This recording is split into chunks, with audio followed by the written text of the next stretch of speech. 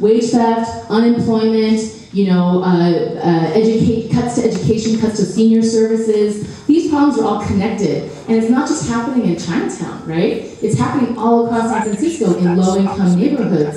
And if we're really going to make change, we can't just fight one group here, one group there, one group. We have to fight all together. We have to unite, right? So 我哋環總會諗到其實我哋面對嘅問題，失業啊、盜騙工資啊、冇福利啊，都唔係只係華埠問題，或者只係華人社區啲問題，都係好多低收入社區面對緊。咁我哋一定要團結先可以爭取到。So,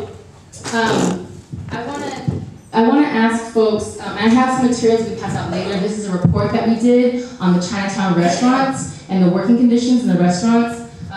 呢個係一個報告，我哋做關於一個參觀工人調查報告，關於華埠參觀工人嗰啲工作情況。